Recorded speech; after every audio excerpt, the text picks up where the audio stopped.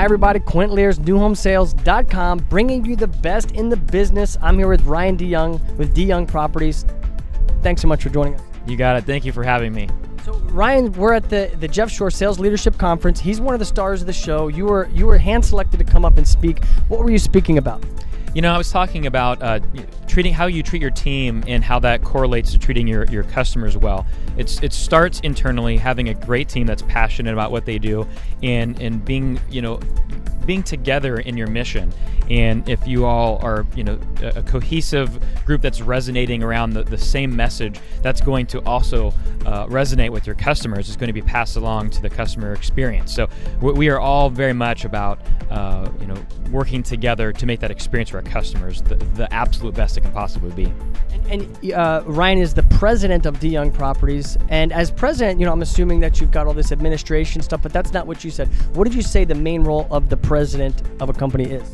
It all comes down to the people that work for you. It's about HR, and not in the paperwork side of HR. It's about knowing who your team is, being passionate about your team, and being excited about what you do, and that is providing a home for somebody. And that's a promise of what the future will hold for these people who choose your company to build their home for them. So it's about treating your people right and helping them find the things that they're most passionate about, because that passion will spill over into the experience of your customers. And I thought it was fascinating. You said something about it's not just treating the customers right, you treat the employees right, and then they will treat, or if the employees aren't excited. So tell me about that. Yeah, if you treat your team right, then they're going to treat your customers right. It's so amazing because it's always like, oh, the customer's always right, and the employees, oh, who cares about them? But you've kind of reversed engineered that. How's the conference been for you so far? This has been an amazing 2 days. Every year, Jeff just brings so many new ideas that are challenging and invigorating. You leave here and it makes you want to go walk on the beach and just think about life and not just life, but how you want to go and change people's worlds, as he says it all the time. But it's about appreciating where you're at and how you can grow from here, basically. We talked a lot about culture, or they talked a lot about culture, and you mentioned that. How do you create great culture in your company? It starts with finding the right people. As Jim Collins says, it's about getting the right people on the bus and then figure out where the bus is going to go. And then once you have those people on the bus, then getting energized and excited about the direction you're going. Any last words of encouragement? Let's say for somebody who's just been promoted to a leadership position, you've kind of worked your way up. Tell me one tip of advice for a sales leader right now. To me, I'm always about legacy. It's about not the egotistical side of legacy. It's more about it's your gift to the world. How can you make this place a better place?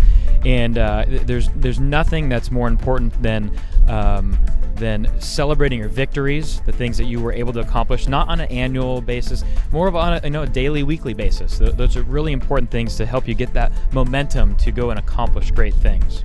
You talked about momentum. I remember that. And then lastly, how do you keep momentum? Because it's easy to get it, and then for me, I get it, and then I lose it, and then I get it. How do you maintain it?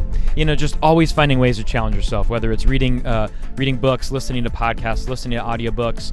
I'm the guy who listens to podcasts on double speed just because I want to get through them to the next piece of content. So it's always about challenging yourself to find a way to get to the next level. And inevitably, if you're doing that, you'll find those things that you become excited and passionate about.